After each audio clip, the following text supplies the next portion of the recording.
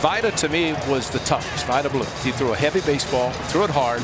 Strike three got him on a blazing fastball. Strike three call with a fastball. The Cy Young Award winner. Vida Blue, very intense young man today before this game. 8 innings in the playoffs and World Series without giving up a run.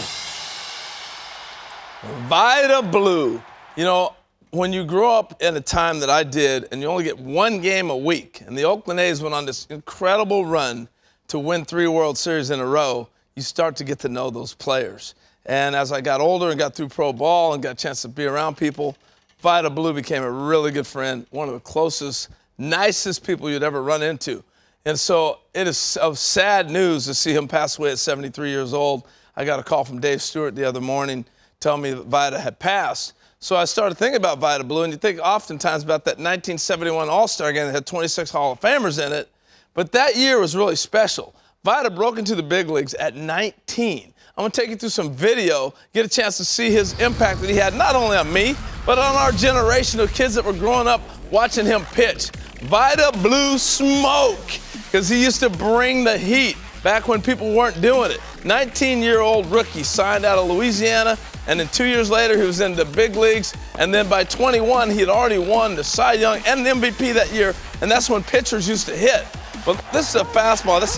He used to have the exploding fastball, just jumped on lefties, righties, threw it by people, could tell him it was coming, and he did it. Then the nasty curveball, as they might call the sweeper today, because he had a little different tilt on it, but he would throw different breaks on his breaking ball. Just the influence was huge. But it was the windup. He got it from Juan Marichal, and he passed it on to different guys. Dave Stewart, growing up in Oakland, was a big fan and got to be a really good friend and got a chance to influence, see that. But Mark Langston with the windup. Yeah, Juan Marichal and, yes, Vida Blue. Mark Langston would lead the American League in strikeouts and go on to be an all-star player. And then Dontrell Willis took it to another level. Another kid from the Oakland Bay Area. Mark Langston was from San Jose.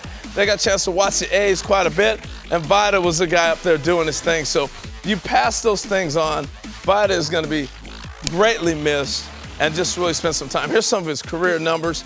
I still think, looking back at his career, you may have to re-examine it, talking about Hall of Fame. Look at that MVP year in Cy Young, 24-8, 1.82 ERA, and I think he hit a couple home runs in that season as well. Special, special talent. I'll wrap it up with this, folks, as you get a chance to look at some of Vida's career. When he was in high school, he was a high school quarterback. He'd roll out left, throw left-handed. He'd roll out right, throw right-handed. Unbelievable athlete, switch hitter, blazing fastball, and I tell you, that's how I will remember Vida Blue.